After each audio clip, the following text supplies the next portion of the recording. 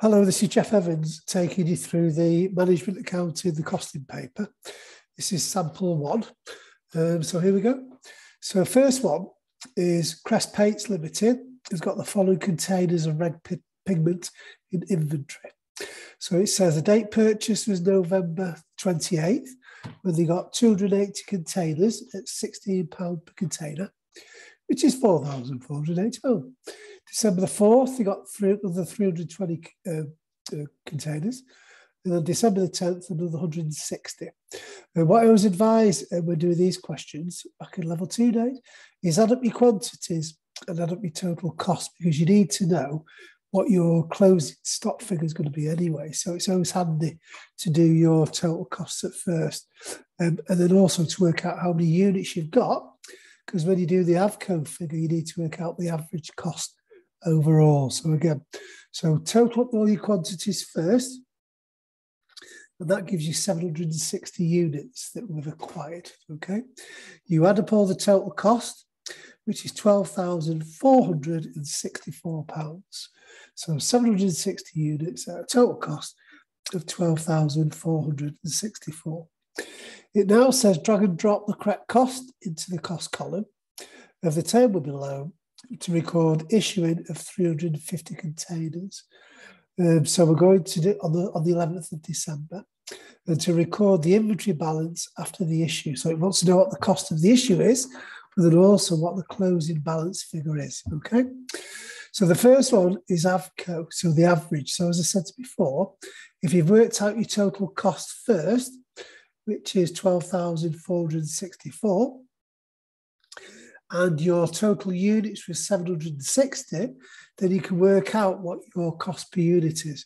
Let's see if I can get a calculator for you, just to show you. Let's have a look. Calculator. Okay, I'll move it over just for any calculations we do. So again, as I said before, so you got 12,000. So 12,464 was the total cost, and we've got 760 units. So divide that by 760, which is an average of £16.40 per unit, okay? So there are 350 that are being issued out, which therefore means the cost of the issue is £5,740, okay? We might also do the balance while we're here, because we had 12,464, so I'll just minus it to save time. 12,464. So 6,724. So the total cost, as I said before, was 12,464, but we've issued out 5,740. So that gives us a closing balance of 6,724. I should do it properly, shouldn't I? So 1, 2, 4, 6, 4 is the total cost, minus what we've issued out, which is 5,740, which gives you 6,724. Okay. The next one is FIFO. So the stock that came in first is the 270 containers at £16. So we know the first 280 of those are £4,480, but we still need another 70. The stock that came in next was that on December the 4th, and that was £16.50. So we only want 70 of those. So if you go 70 times £16.50, which gives you 1,155. Add that to the November stock, so 4,480, which gives you 5,635. So the cost of the issue is 5,635. Remember, you had your total cost before, so now you can work out your closing figure. So 12,464 minus 5,635 is where you get the closing figure of 6,829. Okay. The next one is to do with the extracts from Crest Paints Limited's payroll for last week. So it says we've got paint manufacturer, paint manufacturer even, and we've got production employees, so those that are producing, making the paint, and it's 590 hours at £10 per hour. We've then got the canning and packing department, again, production employees, so again, direct labour, where we've got 5,600 plus a £500 overtime. We've then got the stores department, so remember they're indirect costs because they don't make the paint, do they? They just sort of look after them in the stores, I suppose, don't they? And then we've got general admin department. So what you do is you basically have to work out so complete the cost journals to record the 4 payroll payments last week. I should always say, I always think that these debits are a bit like your costs, or a bit like your expenses. So the first one is production employees and direct costs. I'll show you all the different ones. So you got all of these drop-down menus, if you like. It's obviously paint manufacturer, so we can see here. So paint manufacturer direct costs, okay? And the other one is wages control because it's recorded in the wages. So we credit wages control. In fact, we do it for all of these. So again, treat the debits like an expense. So then you've got the canning and packing department. So again, it's a direct cost, and this time their cost code is 6002.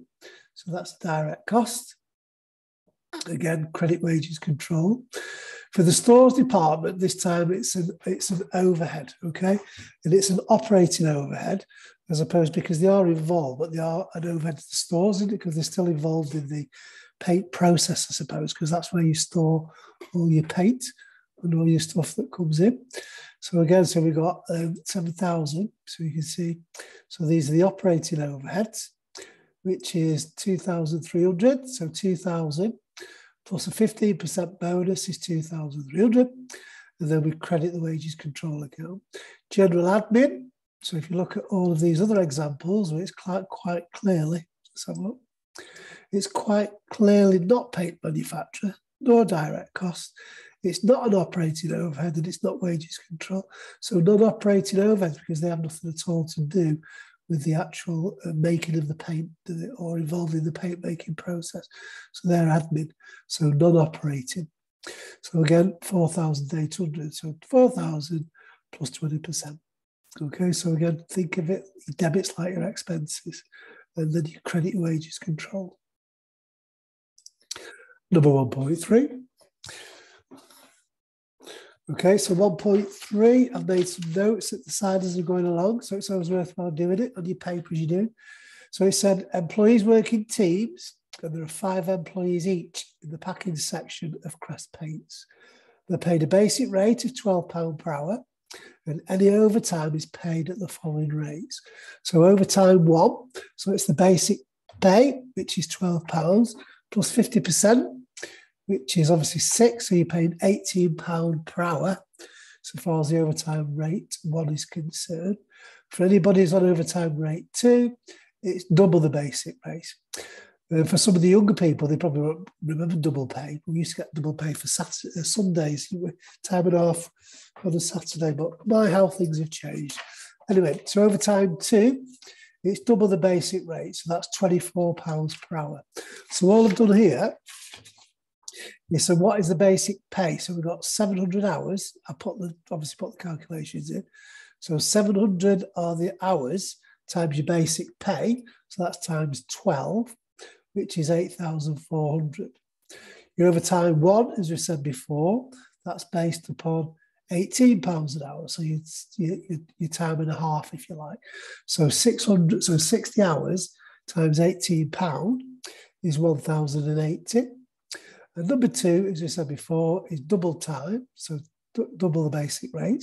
So 12 times 2, so £24. So 30 times £24 gives us £720 in total, okay? So now we can add them up. So we've got total cost before bonus. So we've got these 790 hours in total, and the total cost is £10,200, okay? So let's do the bonus. So it says CPL sets a target for packing boxes of paint for each month. So a bonus equal to 25% of the basic hourly rate is payable for every box packed in the month in excess of target. So what's 25% of the basic hourly rate? So 12 divided by 4. So £3 per box, isn't it? Which is what they're going to pay for every box over the excess. So it said the target for team 3 was 2,475. However, they actually packed 2,775 boxes. So they were quite efficient in that particular period, which means that they actually boxed, so they packed 300 more boxes. So 2,775 minus 2,475. So they did 300 more boxes than we were expecting. And they get £3 per box. So that's where the £900 comes in. That's the bonus payment. So then it says, so the total cost including the bonus, which is simply 10,200 plus 900, which gives you 11,100, which is the total cost including the bonus. Okay. The next one says, B, it says calculate the total labour cost of packing each box for the month of December. Okay, so it's basically, so how many boxes did they actually pack? 2,775. That's what they packed, didn't they? And what was the total cost? So the total cost is 11,100. And if you divide that by the 2,775, that gives you £4 per box. So the total labour cost of packing each box is £4. Okay, you can check that, can't you, by doing 4 times 2,775. Should take you back to the 11,100. So that's what the cost in relation to that is. The next one says, so complete the following sentence. Oh, so it's in the minimum. It said there are 5 employees in each team of 3. So in team 3, there are 5 employees, which it says up here, doesn't it? There are 5 employees. So it says, so the basic pay and overtime for each member in team 3 for December was, and all you're simply doing, it does say the basic pay and overtime. So basic pay and overtime is, let's say, the basic pay and overtime for each member is what? This is before the bonus, remember, so it's just the basic pay and overtime. So it's 10,200. Which is the basic pay and overtime. You divide it by 5 because there are 5 members of staff or 5 in the team, which is where you get 2,040 from. And then it says, and the bonus payable to each member is simply the £900, which we did.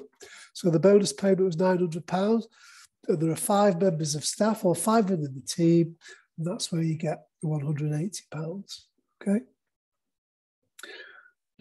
Not too bad, that question. Okay, this one is to do with, let's have a look. Cresta Pates calculates depreciation on a reducing balance and allocates apportions other overheads using the most appropriate basis.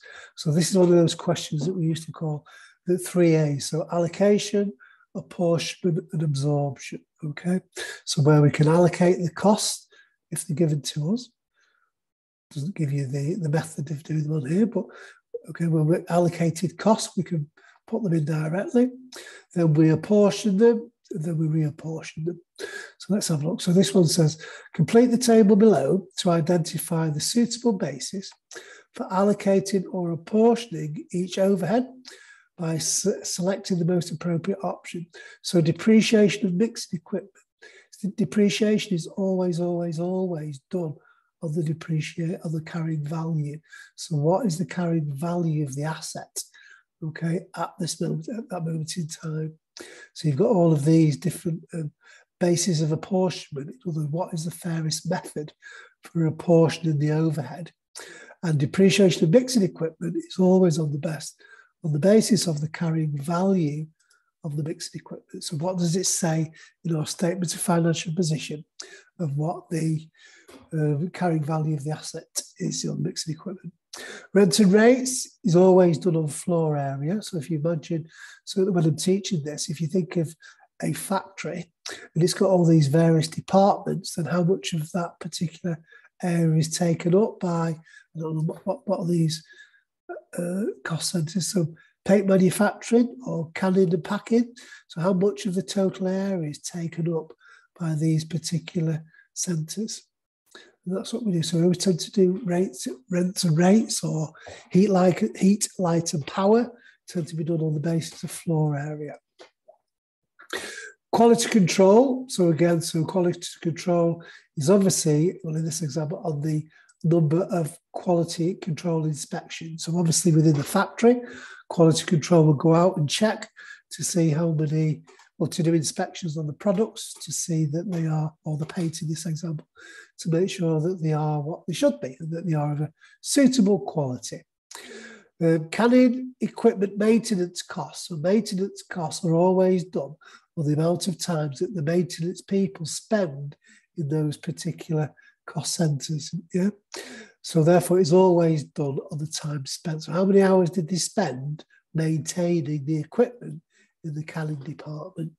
So that's why it's done on time spent. And similarly, in relation to the canning equipment insurance costs, so this is to do with insurance costs, and obviously that's based upon the value of the particular assets. So this one is done on the carrying value of the canning equipment, because it tells you canning equipment. So insurance costs, because obviously that's based upon what the insurance premiums you're going to pay to insure them to whatever the value is. Hopefully that's okay. How many marks is that? 5 marks, a mark each. Okay, it now says that Crest Paints has already allocated and apportioned its current overhead costs for the next quarter, as shown in the table below. These costs have yet to be reapportioned to the 2 profit centres. So the 2 profit centres of paint manufacture and canning and packing. So before I did these calculations, it was up to that point, so you had your totals in. So what they've done, the depreciation of the equipment, which they would have done on the carrying value, but they've already done the apportionment, so they've apportioned the cost on the fairest basis. Okay, again, heat and light, rent and rates, they would have been done on floor area. Admin costs, you would have allocated them because you would have known what they are. And the indirect labour costs, they tend to be given to you as well, so we tend to allocate those. So if you do another question where you're not given this information, read the question carefully, because you'll find a lot of the time, you know, so some students sometimes, where are admin costs going to go? And some students will then try and apportion it to different cost centres, but obviously admin costs is obviously with general admin. And indirect labour costs, they tend to give you those, so you put them in.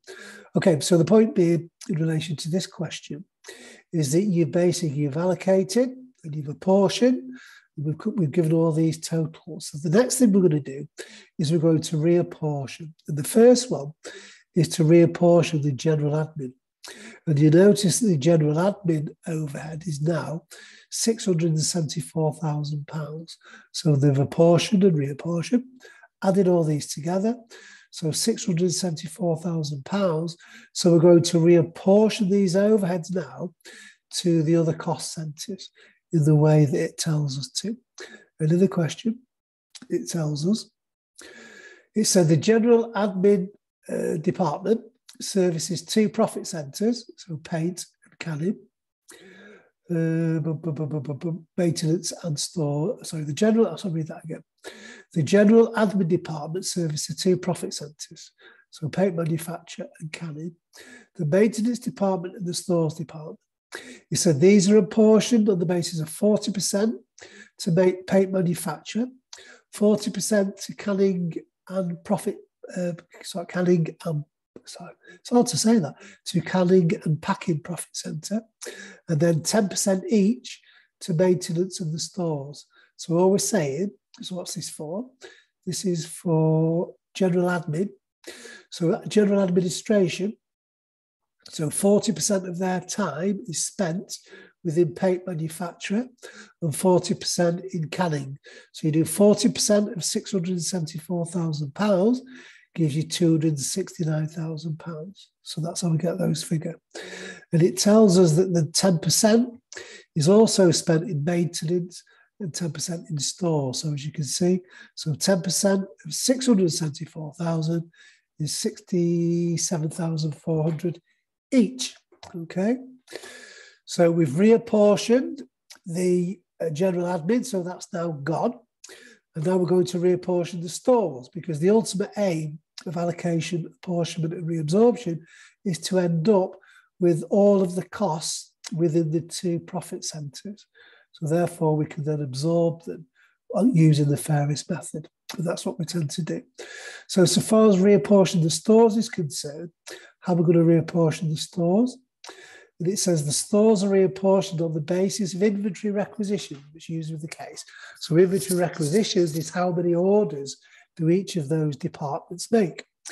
So the profit centre expects to have 8,280 requisitions. So they're going to fill out 8,280 requisition forms, and canning and packing are expected to have 5,250. Okay, so what we do again, so this time remember to add, because a lot of students forget this part. So you've got those 356,000 plus the reapportioned stores, which is 67,400, which gives us a total of 423,400. So on this one, I do apologise. Is that what their stores are doing now, aren't we? So same process. So the stores was 336,000 plus the 67,400 from the that were reapportioned from general admin, which means the total overhead now in stores is 403,400. How are we going to reapportion that? So let me tell you. What you do is you add together the requisitions so you know what the total amount of requisitions was overall. So you've got 8,280 plus 5,520, which give you a total requisitions or material requisitions of 13,800. So 13,800, okay? Of which, in fact, I'll get the calculator up again for you. So just to show you. So the total is 8,280 in the first one, in profit in paint manufacture, plus 5,520. So 13,800 is the total amount of requisitions. So then what you do, so how many requisitions were done by paint manufacturing? So it was 8,280. You divide it by the total amount, which is 13,800. Okay. Equals, and then you multiply it by the actual overhead. So what's the overhead? Is 403,000. So 403,400, which is 242,040. Okay. I would normally ask you to work out the next one, but I know that you know. So we've done the 8,280. Which is out of the 13,800. And now you're doing, so how many was canning and packing? So you would go 5,000 for the next one. So out of the 13,800, so 5,520, okay, divided by the total amount, which is 13,800, equals, so that's 40%, it's the same thing, and then multiplied by 403,400, and that's where you get 161,360 from. Okay, so you've done that. So you've reapportioned the stores to the maintenance and the two profit centres, and that leaves us just with the maintenance now. So 356,000 plus 67,400, which gives us 423,400. So how's maintenance done? So the maintenance department reapportions costs on the basis of maintenance hours, as you would do, okay? So the paint manufacturer profit centre expects to use 7,000 maintenance hours. Remember, these are all budgeted figures. And the canning and packing profit centre expects to use 5,500 maintenance hours. So most of the time is spent in paint manufacture. So therefore, it's only fair that of this 423,400, that they have most of it because they spend most of the time in paint manufacture. So again, similar process. So I always add them together first, because then you know what you're doing. It's in proportion, isn't it? So 7,000 is the total hours that are spent in paint manufacture, plus 5,500. So the total amount of hours was 12,500. Okay. So 12,500. How many hours of those 12,500 are spent in paint manufacture? 7,000 here, you say. Yeah. So 7,000 hours out of the 12,500 equals, it's about 56%. And then multiply by, what we multiply it by? 4,234,400, which gives you 237,104. Similarly, so for the next one, I know you know, you're going to do 5,500 divided by 12,500, so the total amount, and then multiply it by the 432,400, and that gives you 186,296. Okay. So therefore, we've apportioned, so we've allocated, should we say, we've apportioned, and then we've reapportioned, and we've got where we wanted now, where we've got all of the overheads in the two profit centres.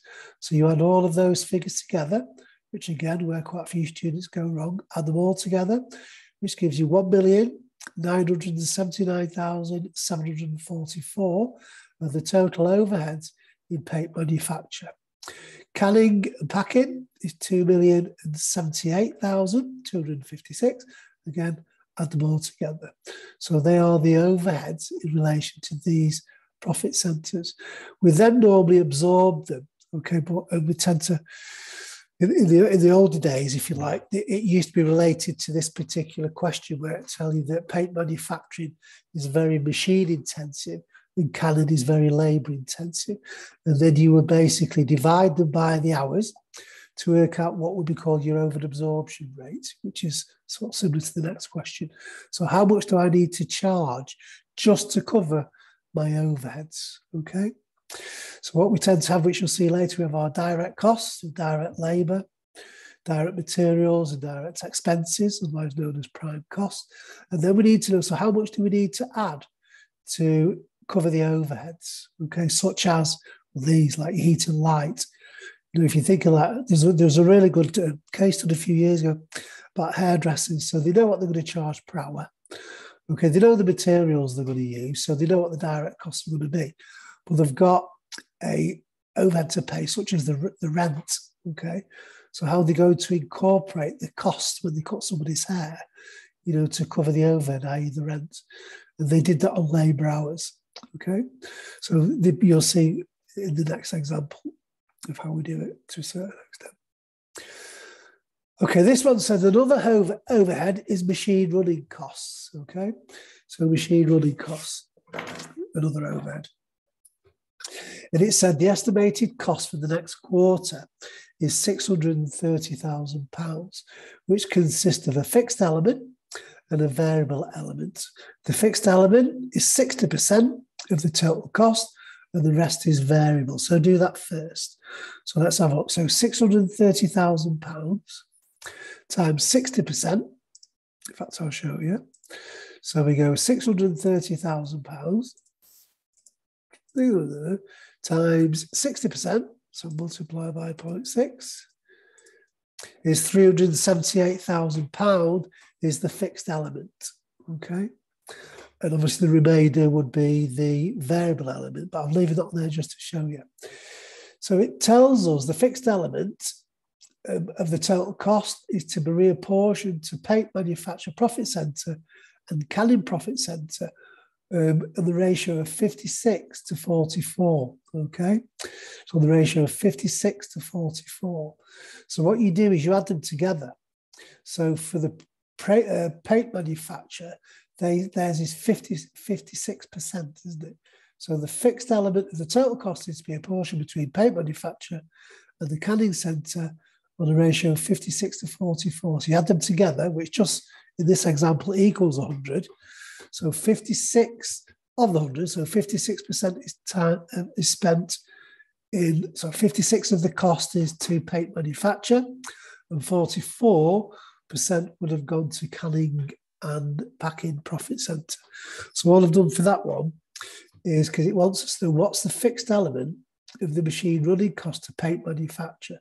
So paint manufacture is 56 out of 100, which is 56%, so times 0.56, and that's where I get the 211,680, yeah?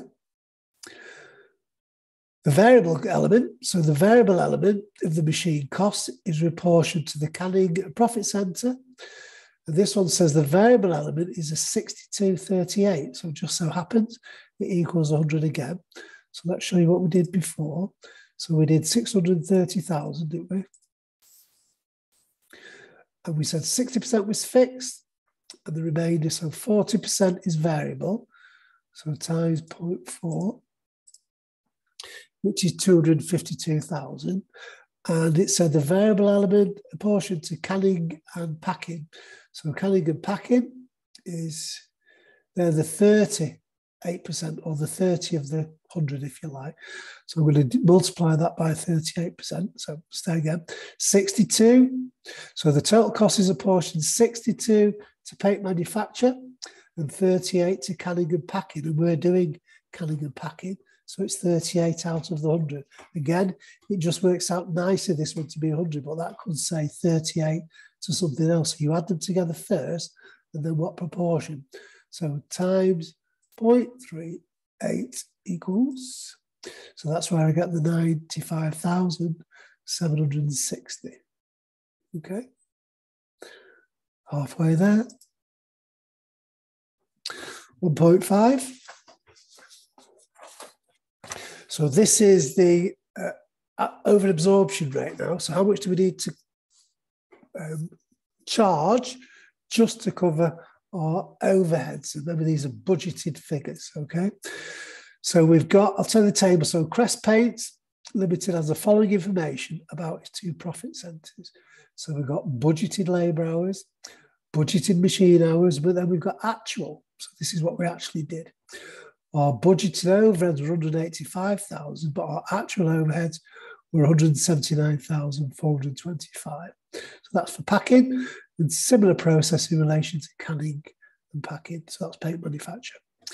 So it says calculate the budgeted overhead absorption rate for paint manufacture profit centre based on machine hours. So it's telling you the question that the budgeted overheads for paint manufacture is based upon machine hours. So the budgeted overhead is 185,375, and the budgeted, what was it, machine hours? They say budgeted machine hours is 2966. So 185,375 divided by 2966 gives you £62.50. So that's our budgeted overhead absorption rate. So remember, budgeted is the key. So budget, don't be using actual, use budgeted, because it tells you that in the question. But all we're basically saying is, what should we budget? So what should our overhead absorption rate be? So that basically means that we need to charge £62.50 per hour just to cover our overheads. That doesn't include direct costs, just the overhead absorption rate, okay? Canning and packing, which is done on labour hours. So this one is done on labour hours. So look at our overheads. So our budget overheads were 223,060. And this time our budgeted labour hours were 8864, which means we need to charge £25.16 per hour just to cover the overheads in the canning and packing department, because it is very labour intensive, whereas the first one is very machine intensive. So just have a look at what the basis of absorption will be. Okay. Now suppose it said for quarter two, the overhead absorption rate for paint manufacture profit centre has been based upon direct labour hours and was £28 per hour. I'll read that again. Now, suppose for quarter two that the overhead absorption rate for paint manufacture profit centre had been based upon direct labour hours and was £28. Okay. Right, so it was £28. And then the actual overheads were £213,200, and the actual hours worked 7,400.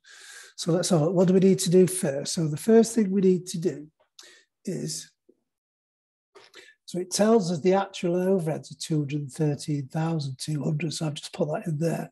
So the actual overheads incurred were 213,200. Yeah.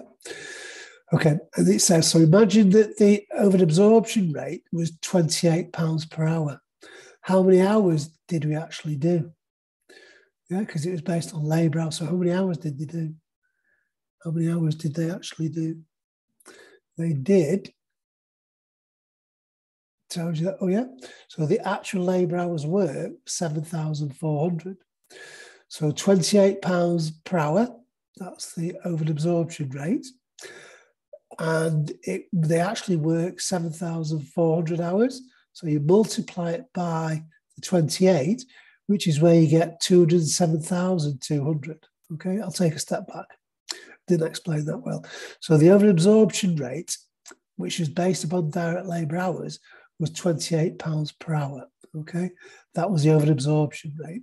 That's based on budget. So you need to look at it. So how many hours did they actually do? Because remember, the budgeted overheads are based upon a budgeted figure, aren't they?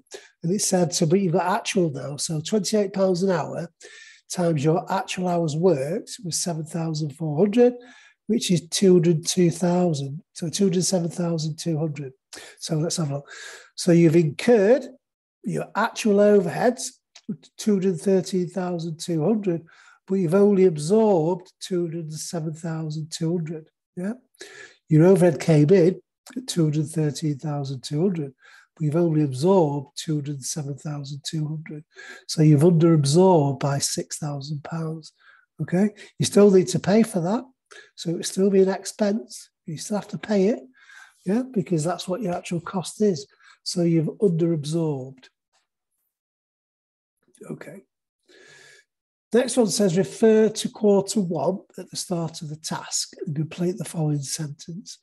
So in quarter one, the overheads for Canning Profit Centre were, so let me show you. So we've got quarter one, I'll show you what we do. So as far as the overheads are concerned, so let's see. So £25.16 is the budgeted overhead. So this is what I'm saying before. So you've got your budgeted against your actual. So let's have a look. So £25.16 is what we charge so far as our overhead absorption rate. And that was based upon, was that based upon labour hours, wasn't it? On budgeted labour hours.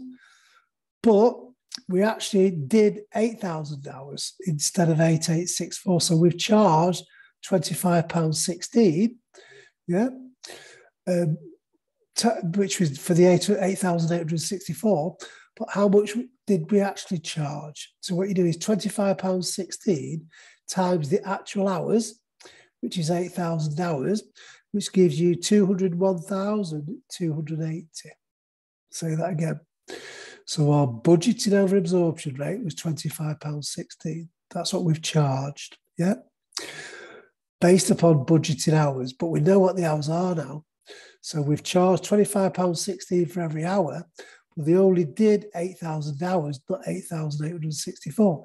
So you multiply that by the £25.16, which again gives you 201,280. Okay, that's what you've basically, that's what the actual cost is. But your budgeted figure was 200. Sorry, start again. Your actual figure was 215,404. Say again. Overhead absorption rate, £25.16, times your actual hours. So you've actually charged 201,280. That's what you've charged. Okay? That's what you've absorbed. But your actual overhead was 215,404, which is where that difference comes from. So you've under-absorbed, haven't you? Yeah, because you've only absorbed 201,280, but your actual overhead was 215,404. Hopefully you'll understand that. I didn't explain it particularly well, but again, I'm not going to go over it again. But your overhead absorption rate, £25.16, times the actual hours that you did, so it was 8,000. So that's what you've absorbed, but then you find out that your actual was 215,000. The difference between them is 14,124, which means you've under-absorbed. You've not charged enough. You're going to need to increase your overhead absorption rate next year to cover the overheads, okay? And that's what we do in relation to that question. Number 6. 1.6. Okay, so this one is to do with marginal costing. So it said Crest Paint is planning to launch a new water-resistant emulsion paint for bathrooms and kitchens called WR52. And they will be manufactured in batches of 50,000 cans. The following cost estimates are being produced per batch of WR52. So we've got direct materials and direct labour, otherwise known as prime costs. So direct materials, direct labour, direct expenses if we had them. So direct costs added together, or what we call our prime cost. So we've got direct materials, we've got variable production overheads, and then we've got fixed. I'll show you what we do with these as we're going along. So the first thing says, calculate the estimated prime cost per batch. And I said before, prime cost, your direct costs added together, which is simply 103,000 plus 105 is £208,000. So you start off with your prime cost first. For marginal costing, you then add your variable costs, okay? So prime cost plus your variable costs gives you your marginal cost per batch. So all I've done is the 208,000 plus 84,000 gives us 292,000, okay?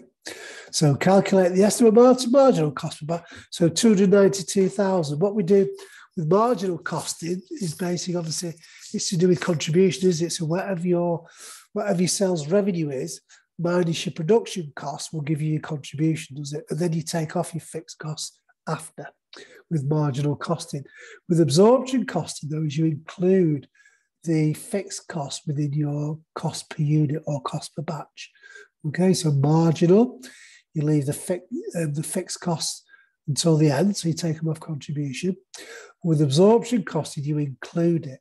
So again, all we're doing for the absorption costing is your 292 plus your fixed costs, your 34,000. So that's where your 326,000 comes in. So prime cost, direct costs added together. You add your variable cost to work out what your marginal cost for production would be, not fixed costs, but then for your absorption cost, you add your fixed cost to it as well. And that's where you get 326. A lot of the questions are like that. So you need to know that, of the difference between the marginal cost and the full absorption cost. Next one. It says now calculate the estimated marginal cost of one can of WR2 and round to 2 decimal places.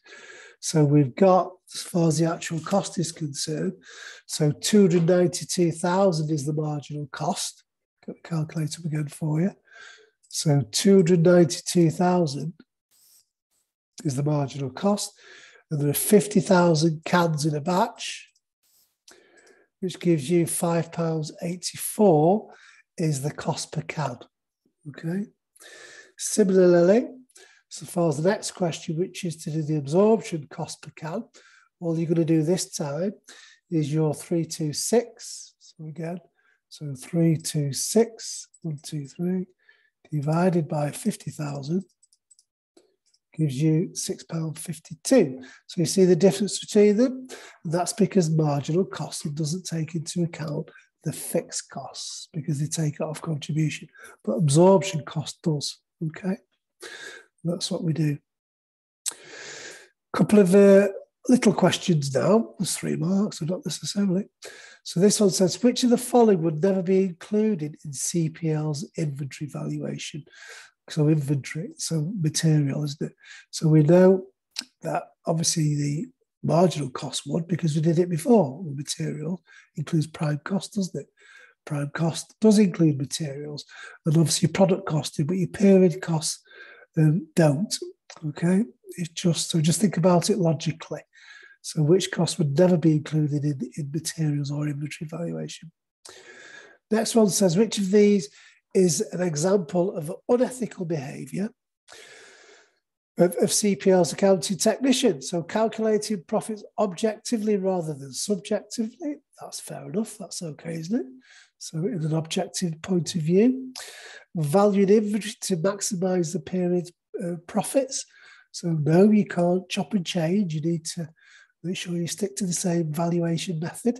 So that will be unethical. Treating CPL's costs as confidential, obviously that will be ethical, so that one's fine. And then allocating the cost between the products objectively. So again, that one's fine. So the answer to that one is that one there, valuing inventory as to maximise costs. Next one says, why might CPL decide to allocate its costs between products of different departments? Okay.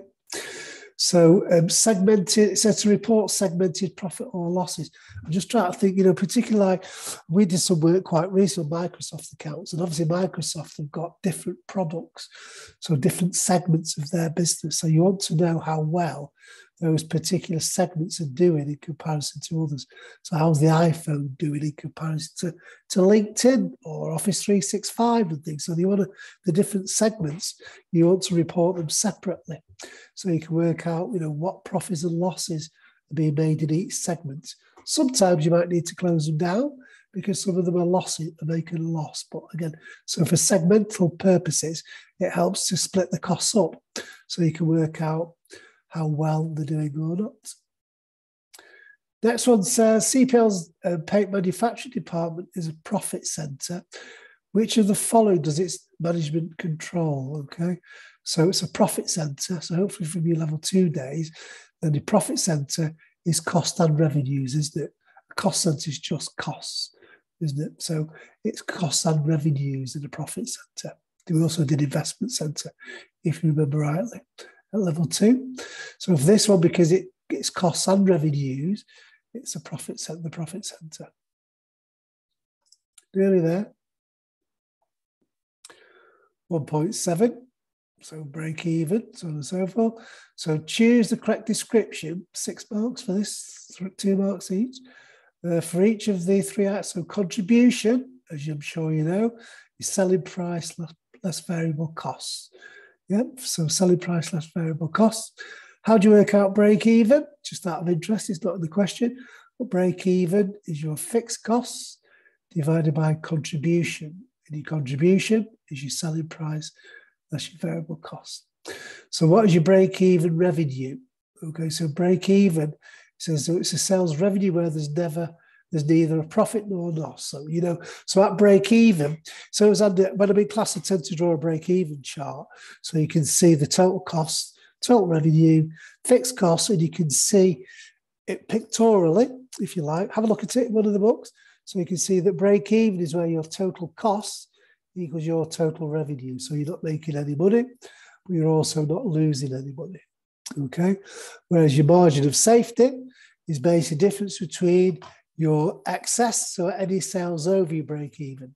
So if your break even was 2,000 units, but you sold 3,000 units, or your target was to sell 3,000 units, then you've got a 1,000 difference, a margin of safety, if you like, haven't you?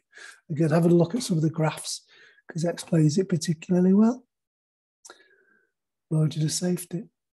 Okay, so Crest Paints manufactures MP16, a marine paint for boats. It says MP16 is made in batches of 10,000 cans, each of which is sold for £5. Okay, batches of 5,000, but they sell each for £5. The following costs are involved in the manufacture. So this is based upon 10,000 units now. So we've got direct materials, we've got direct labour, and we've got variable overheads, and we've got fixed overheads. So again, you need to know what's the formula for break even. So break even is your fixed costs divided by your contribution. So you have to work out, remember, your selling price. Contribution is selling price minus variable costs. So what you do, because these is based on 10,000 units, so if you add all of your variable costs together, so such as your direct materials, your direct labour, and your variable overheads, I'll do it for you so you can see. So let's have it, got 4,810 direct material. Our labour is 7,508. And our variable overheads are 7,682, which is £20,000. So our variable costs are £20,000. Remember, that's for 10,000 cans, isn't it? So we want to work it out per can because we sell them for £5. So if you divide that by 10,000, then obviously you're going to get £2 per can, aren't you? So £2 per can. So that's your variable cost per unit. So back to what we said before.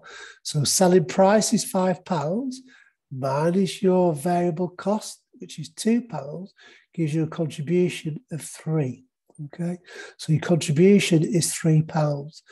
So we had 57,000, which is your fixed costs, divided by your contribution, which is 3, which is where you get your 19,000 units from. So you need to sell 19,000 units before you break even.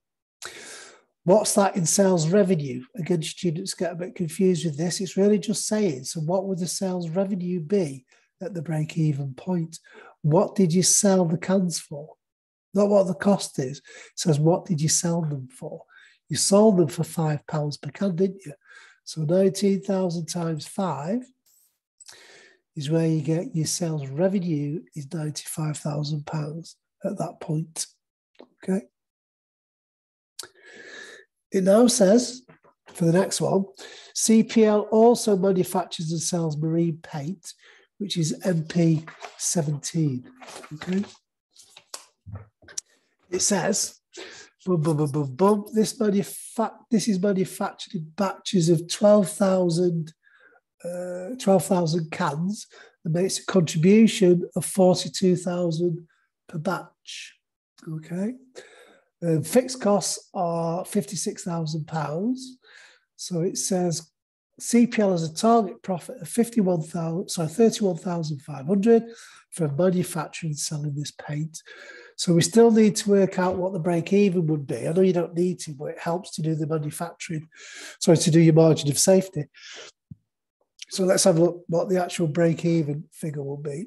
So what we do, so we want to know what it tells us the contribution is 42,000 per batch, isn't it? And there's 12,000 cans in a batch. Let me show you. So £42,000 is the total contribution per batch, divided by the 12,000 cans, which is, so £3.50. So £3.50 is the contribution per can, okay? So we're making £3.50 for each can that we sell. So we know what the contribution is now, £3.50. You're going to divide your fixed costs by 56,000, just to show you, just because I think it's good practice. So 56,000 divided by 3.5 would be 16,000 would be how many you would need to sell to break even, okay? And this one is saying calculate the margin of safety if CPL sells 20,000 cans. So 16,000 to break even. If they were to sell 20,000 cans, then you've got 4,000, which is your margin of safety, isn't it? Again, if you see it on the graph, you'll see the line for your break even, and then your line for your forecast sales, if you like, and then you can work out what the actual margin of safety is. So 4,000 is the margin of safety in relation to cans. For a profit, again, some students struggle with this. So we don't want to break even. So 16,000 cans to break even. We want to make a profit of 31,500, okay? All you simply do is just add your target profit to your fixed costs. So 56,000, which are your fixed costs. I want to make a profit of 31,500, which is 87,500. The contribution is still £3.50, so divided by £3.50, we're making £3.50 for every can, which is where I need to sell 25,000 cans to make a profit of 31,500. So just add the target profit to the fixed costs. Okay, that's all you need to do. Nearly there. Okay, 1.8. 1.8 is to do with cost behaviour. Suppose it said the following 8 options describe the behaviour of different types of costs during a short period of 1 quarter in the year. So fixed costs. So which one of those explains it the best? So we know that fixed costs are those costs that stay the same over a period out, such as rent and rates. But what happens to the cost per unit at that point? So we know that the cost, it's basically spread over more units. So that is basically, so it's that one, option 5. So decreases as per volume, okay? So what we're looking at, so different types of costs over a short period of 1 quarter. So fixed costs, so the cost per unit reduces, doesn't it, over the volume, because you're splitting those fixed costs over the greater volume. So it turns out to be the cost per unit decreases. I'm sure you'll have seen that in previous studies, but it decreases because those fixed costs are spread over the greater volume, okay? Variable costs, so variable costs change with output, so increases in total as volume increases. So again, from your level 2 days, so variable costs increased proportionally with output, which is that one. Semi-variable costs, which has got a fixed element and a semi-variable element, so made up of fixed and variable costs, such as your heating and all of those things, where you've got your standard charge, which is fixed, but then obviously, and it's pretty expensive now, isn't it? Because it's all gone up. So your electricity, then your variable bit would be your cost per unit. And then step costs, which is fixed over a certain volume range. And step costs we tend to talk about to do with supervisors and these, don't we? So a fixed cost might be supervisor's salary, say £30,000 a year, but they can only supervise so many staff. So if the business gets really, really busy, we need to take on another supervisor. It steps up another 30,000. That's what we mean.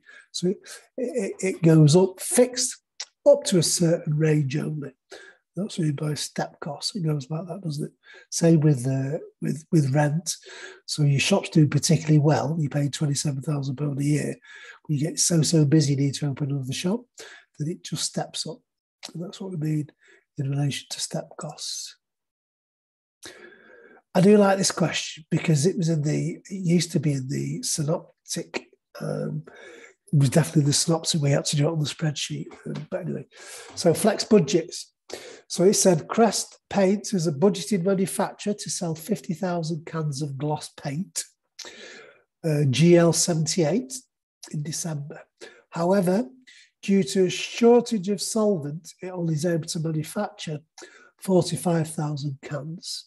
CPL's manufacturing costs are all variable, except for its fixed overheads.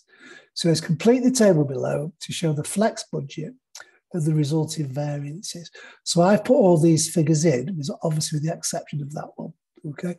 So all we're doing here is, so let's show you. So these are our budgeted figures. So the original budget was for 50,000 cans, which would give us sales revenue of £225,000. Your direct materials would be 45,200 and so on and so forth. So what you need to work out is what your sales revenue per can was budgeted to be, what were your direct labour costs for 50,000 cans, and how much should it cost you now you've only produced 45,000 cans. So I'll show you what we do. So if your sales revenue, so you work out your sales revenue first. So what was your selling price per unit? So watch. So if I go, so 225,000. So that was the sales revenue for 50,000 cans divided by 50,000 equals £4.50. So we budgeted our sales revenue to be £4.50 per unit. So how much revenue should we make for 45,000 cans? So all you do is multiply that by 45,000, which equals 202,500. So all that means, if we'd charging £4.50 per can, yeah, we should have made 202,500. Okay, based on 45,000 cans. We do the same because we flex it to take into account the cans that we actually sold, isn't it? Or manufactured, should I say. So we manufactured 45,000. Same as before. So for your direct materials and labour, so what was the cost? It was 45,200. And that was based upon 50,000 cans. Okay, which is 0.904. So that was what, 90 pence, just over 90 pence per can. Multiply it by 45,000. So it should have been 90 pence per can. So how much should it have cost us for 45,000 cans? So times 45,000. It should have cost us 40,680. Similarly, with variable overheads, so 36,400 is where it should have cost us for 50,000 cans. Okay, so just over 73 pence per can. Again, best thing with your calculator is don't round it up, just to leave it as it is, and then multiply it by the 45,000 cans.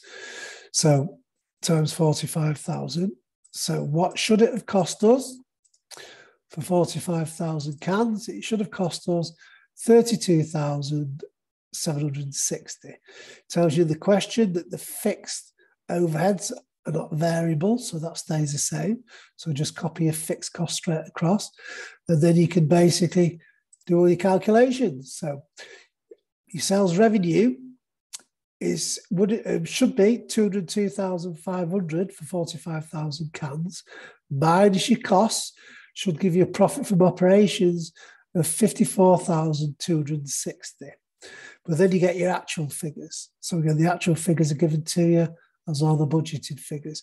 So how much money should we have made for 45,000 cans? We should have made 202,500. What did we make? We made 207,400. Is that good? It is, isn't it? You only expected to make 202,500, but you actually made 207,000.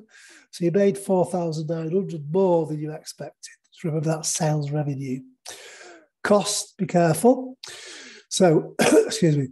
So how much should it have cost us in direct materials and labour for 45,000 cans? It should have cost us £40,000 based upon the budgeted figures we did before, but it actually cost us 46,160. So it cost us more than we expected. So that will be an adverse variance. So it's cost us 5,480 more than we expected. Variable overheads, similarly. So we expected it to cost us 32,000, but it only cost us 31. So that's a positive variance of 1,150. And you fixed, we expected them to be 74,800, but they were actually 75,300. So it's cost us £500 more than we expected. That's what that will mean. So the next question says, referring to this particular question above, what do you think had the greatest impact on the profit from operations? Okay. Well, sales revenue was good because it's 4,900. So I suppose that could help with your profit, couldn't it? So I suppose that's one of the things. And the other question said, so which of the following might have caused the variance for direct materials and labour? Okay, so let's have a look. See what options you've got. So decrease in material prices would have the opposite effect, wouldn't it? Because it would have been beneficial. A decrease in employees' pay, that would also have been beneficial. And more efficient use of labour would have been beneficial. So it's an increase in material prices could be the only one of those that would have caused the variance, okay, or the adverse variance. Nearly there. 1.10. Okay, so again, you have to drag the boxes and say as they are. I remember doing this one in class a few years ago. There we go. So let's have a look. So let's see, we've got payback period. So it says the company policy is 2.5 years, but the project result is 3 years. So you never go ahead with an investment appraisal. So you're thinking of capital investment projects, and it's based upon the decision of the 3 appraisal methods. The results are shown below. So our company policy is we would go ahead with an investment if it's within 2.5 years. This one is expected to be 3 years, so we reject it because it's more than the company policy of 2.5 years, okay? Net present value, so whenever we get net present value that's positive, we always go ahead with the investment, okay? So this one has got, it says accept if it's positive, but it's got a 50,000 positive variance. So therefore we accept it because it's positive. And then the final one is to do the internal rate of return. So discount of 15% of capital. So it must exceed the cost of the capital. So it's going to cost us 15% if we're going to borrow that money for this capital expenditure. And it reckons it's only going to give us a 14% return. So you're not going to spend something that's going to cost you 15% to get 14% back, are you? So you're going to reject it because it's less than the cost of capital. Yeah, the cost of capital is less, it's only going to be more. So you want it to be more to give you a positive, don't you? So discount 15%. If it was 17%, you'd be interested because it means you're getting a return of 17%, 2% more than the cost. But this one's less than the cost, so you'd never go ahead with it. Okay, so what would you do overall? Okay, and this one is one that always tends to cause an interesting conversation. We accept it as the most important investment criterion, which is the net present value. And the reason why we accept it, even though the other two were negative, is because net present value takes into account the time value of money. So you know from previous, or when you'll be doing this unit hopefully, that when you do net present value, you discount those cash flows to take into account the time value of money. So the net present value is the most efficient method of appraising the capital appraisals, okay? All right, so hopefully you found that helpful. I will scan my notes and send them through on Thingamajig on YouTube if I can. So if I can send them in any way, I will do, because I've done all my calculations on my notes as well. All right. So hopefully you found it useful. Thanks very much. Good luck in your studies.